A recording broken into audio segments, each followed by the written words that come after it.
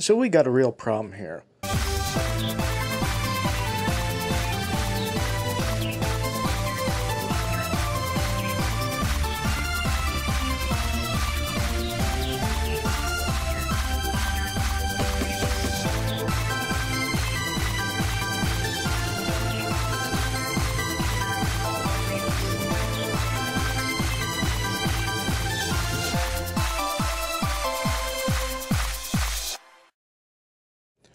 Alright, now I know I'm not the only one who's having this issue.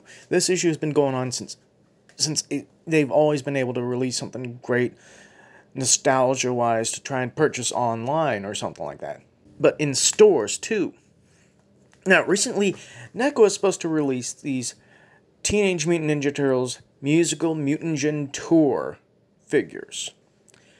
Today, they were supposed to be released in stores and online through Target. Yet, I heard numerous different times. One point I heard at noon Central Time, then I heard at 3 p.m. Central Time. Kept checking online. Nothing. Checked around noon. Nothing. Checked around 3 p.m. Nothing. Checked the Twitter account. Oh, look. They're up. 20 minutes ago. They're up. And people were constantly saying, yep, sold out. Yep, sold out. Yep, sold out. 15 seconds, sold out. Yep, sold out. The fuck? How the fuck are so many scalpers and bots buying this shit up time and time again? Not only NECA, but this shit has been going on with Arcade 1-Up as well. Seriously, I go on to eBay right now and try to look up these Musical Mutagen Tour. Guess what?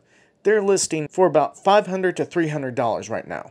Yeah, that is some bullshit. That's some of these damn scalpers who are getting these that they shouldn't. Meanwhile, fans of the stuff who just want to get one for themselves. Guess what? You can't. Because bullshit like this. There has to be something done to stop this bullshit and change this. Not only for this, but for all the stuff that's coming out. Everything. Just total and utter bullshit. I mean, should we blame the people at NECA because they're not fully checking who and where the stuff is going to? There's got to be another way for people to actually get a hold of this stuff without paying 5 to 10 times the amount.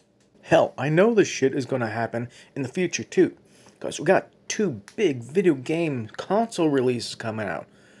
The Xbox Series X, or S if you want to go the smaller route, and the PlayStation 5. And over on the Arcade 1-Up side of things, guess what?